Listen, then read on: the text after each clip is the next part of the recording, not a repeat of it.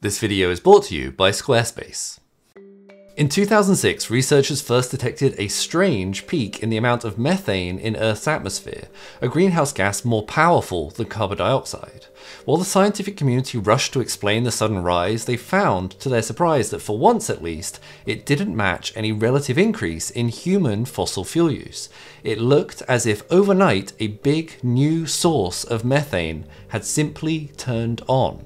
Something happening on a global scale, but no one could determine what was actually causing it. These methane spikes happen every 100,000 years or so and are usually an indication of an ice age termination event, a rapid warming at the end of an ice age that within just a couple of decades transitions the planet from largely ice covered to the climate that we experience today. But the last one only happened 12,000 years ago, at the end of the last glacial maximum. So why are we seeing another rise in methane so soon, and what is causing it? And 16 years later, as the peak continues to grow year on year, are we on track for a major climate reversal? This is a topic that I find absolutely fascinating. It's rare we find such a predominant smoking gun of something happening on a global scale that we fundamentally don't understand, that also isn't the result of our direct impact on the planet.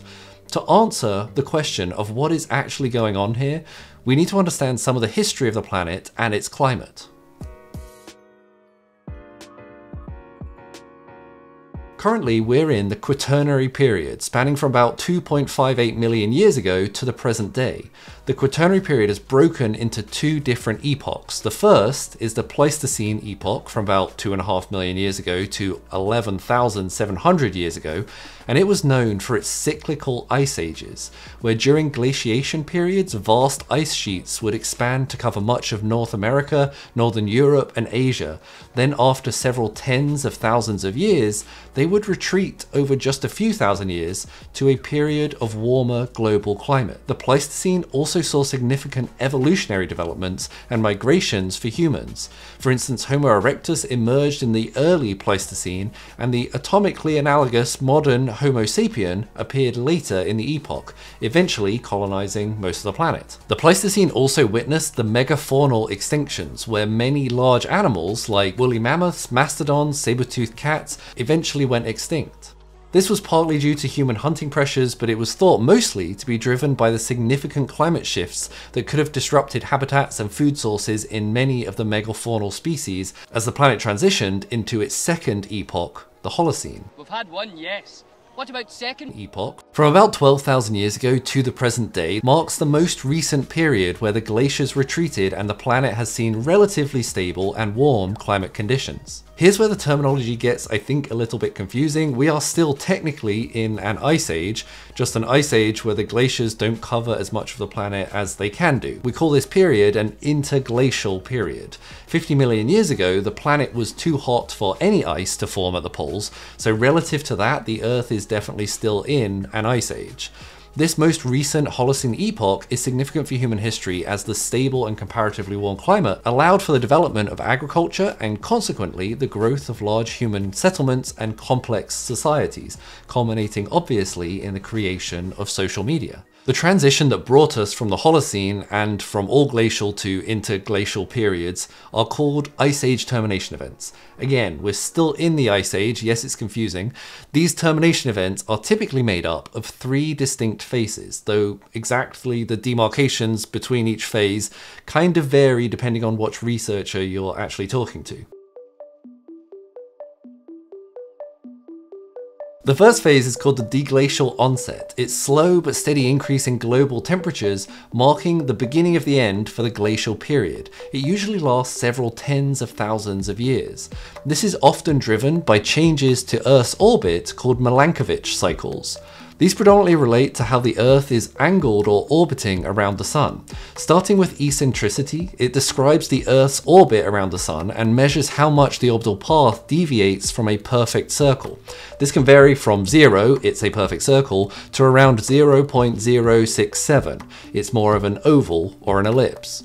Currently, the eccentricity is around 0.017, so we are pretty circular in our orbital nature.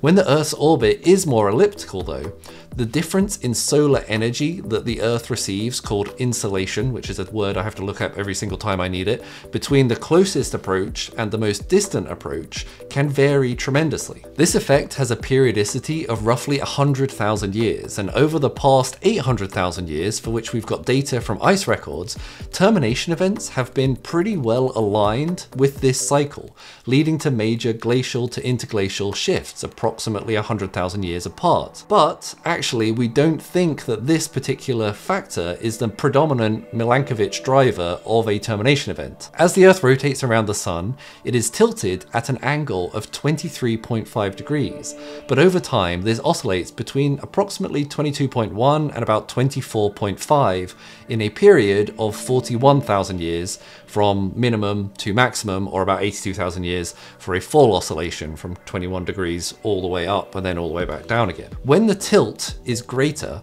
what this does is expose a larger polar region and means that it receives more solar radiation during the summer, which can ultimately lead to more rapid melting of the ice sheets. This, in turn, can have various feedback effects on the global climate. Looking at these events over the last 800,000 years, you can see there's a huge amount of correlation between when they occur and when we are triggered into an ice age termination event. Today, the axial tilt is decreasing from its maximum value and is moving towards the lower end of the range, which should in theory be reducing the amount of melting effects on the ice caps. The final effect that I want to talk about is precession, the wobble of the Earth's axis, and affects the timing of the seasons relative to the position of Earth's orbit around the Sun. This precession cycle operates on timescales of approximately 19,000 to 23,000 years, and we again see pretty regular alignment between these occurrences and termination events. It obviously isn't perfect though. It seems to be a combination of all these factors working together that actually drive a termination event to start. These three Milankovitch factors drive a feedback loop which further propagates warming of the planet. As the ice begins to melt, darker ocean or land surfaces are exposed. These darker surfaces are better absorbers of sunlight, which leads to further warming and more melting. As the process continues, the Earth enters a rapid warming period called full deglaciation, with significant further ice melt and a corresponding rise in sea levels over a very short period, usually over a matter of just decades. This process is driven by the rapid release of greenhouse gases like CO2 and methane, which were previously dissolved in cold oceans or in the now melting permafrost ice layers. The release of these gases drives further warming, accelerating the process and often driving reorganization and strengthening ocean currents, which serve to distribute heat more evenly around the planet. It's only after this second rapid heating phase that global temperatures begin to stabilize, marking the onset of an interglacial period, which is the period that we are in now. These ice sheets will also stabilize and start to reduce their size, and sea levels will broadly come into some level of equilibrium. While the system is still influenced by continuing effects of increased greenhouse gases and Milankovitch cycles, negative feedback loops begin to play a more substantial role. For instance, as temperatures increase, the growth of vegetation in previously ice-covered areas acts as a carbon sink, absorbing CO2 out of the atmosphere. Over a longer timescale, weathering processes on land can then start to draw down atmospheric CO2 and lock it away in sediments and deposits, while it also equilibrates with the now warmer oceans, all of which serve to stabilize CO2 and temperature levels in the atmosphere. This is the phase we're in now, the Holocene, the interglacial period. So why, as of 2006, have we started to see this huge methane increase that we would only typically usually see in deglaciation phases of an ice age termination event? It has been just 12,000 years since the last one, not the usual 100,000 years that we usually see between the two. What is going on? But first, I have to thank today's sponsor, Squarespace. Squarespace is the reason why I am where I am today. That sounds overly dramatic, but it is absolutely true. I launched my first company to help scientists start startups based on their scientific breakthroughs. Having an incredibly intuitive, easy-to-use website builder to build a strong brand to communicate a mission was a central piece of what made our teams differentiated and look like companies that were professional and ready for investment. I built about 40 Squarespace websites in the past 4 years because having tried pretty much all of the other other options out there, it is an order of magnitude friendlier, easy to use, and more powerful. Squarespace lets you get started by using one of their professional website templates, and then it adds a huge amount of customizability on top of that. What they've done recently with their fluid design engine has taken an already great product to the next level, making it super intuitive to design a website that you want, while the platform helps you build a strong and consistent aesthetic throughout. We're in a digital world, and I think everyone needs some level of internet presence. Building a personal or a team website is a fantastic place to start. Head to squarespace.com/Dr. Ben Miles to save 10% on your first purchase of a website or domain using the code Dr. Ben Miles. Thank you, Squarespace, for existing. Now, back to the video. Although human emissions soared in the 1980s as the natural gas industry boomed, by the 1990s these levels had stabilized. The 2006 findings prompted a wave of investigation to find the source of why methane had suddenly started to increase again. This, it turns out, is a reasonably difficult thing to do. Methane's a hydrocarbon and is one of the principal components of natural gas. Methane is produced naturally in wetlands, oceans, geological processes such as venting, and obviously through other biological processes where usually cow farts get the majority of the blame. Methane typically remains in the atmosphere for about a decade at a time before it is broken down predominantly by hydroxy radicals to form CO2 and water. While there is a much shorter lifetime for methane by comparison to something like CO2, it has a much higher warming potential for a couple of reasons. Methane's bonds and its structure are very effective at absorbing and emitting infrared radiation, heat, specifically at about 3.5 and 8 microns wavelength. That 3.5 and 8 micron band is also in an atmospheric window that usually can make its way freely out to space, whereas CO2 absorbs around the 4 micron and 15 micron waveband, which the atmosphere already absorbs effectively. This makes methane's contribution to the greenhouse effect much more pronounced. In the past few years, we've become significantly better at detecting where methane is actually coming from, both from the ground and from space, as in measuring it from satellites, not leaks from space. There are a few ways of doing this, passively and active approaches, but one that I want to talk about that I think is particularly interesting is by firing a laser at the ground. If you pick a wavelength of laser that's either 3.5 or 8 micron, in the infrared, the Earth looks a bit like a mirror. And actually a lot of this light bounces off of the ground, and some small fraction of it will make its way back up into the sky to your satellite. By sweeping the laser over the ground, if you suddenly see much less laser light coming back to you, you know that it must have been absorbed. And most likely it was absorbed by methane, because nothing else in that band really absorbs those wavelengths. This can help you create a map of methane levels around the planet. In one search for methane that I saw, teams from NASA's Jet Propulsion Laboratory detected a plume of methane at least 3 miles long in the sky above an Iranian landfill. This newfound super emitter is pumping out about 18,700 pounds or 8,500 kilograms of methane into the air every single hour. That's a lot, but interestingly, it pales in comparison to a cluster of 12 super emitters spotted in Turkmenistan, all of them associated with oil and gas infrastructure, and some of those plumes are up to 20 miles long, and together they're adding about 111,000 pounds or 50,000 kilograms of methane to Earth's atmosphere every hour. But these are reasonably recent events. The most recent findings, published in Global Biogeochemical Cycles, which is a mouthful, points to methane emissions increased from tropical and wetland regions, as increased temperatures and CO2 levels have driven faster growth. This has meant that when trees and plants grow and then die and start to decompose, it drives a higher rate of methane release. We've touched on this already, but also permafrost regions store vast amounts of carbon, estimated to be about twice as much carbon as there currently exists in the atmosphere, but they also contain trapped organic material. As the permafrost thaws, the organic material within it begins to decompose, also releasing methane and further CO2. Similarly, while many modern landfills have methane capture systems, not all of that methane is captured, and some is released into the atmosphere. The methane sensing technology I described previously is actually being deployed to both oil and gas infrastructure as well as landfills to help better map leaks and collect methane emerging from the ground.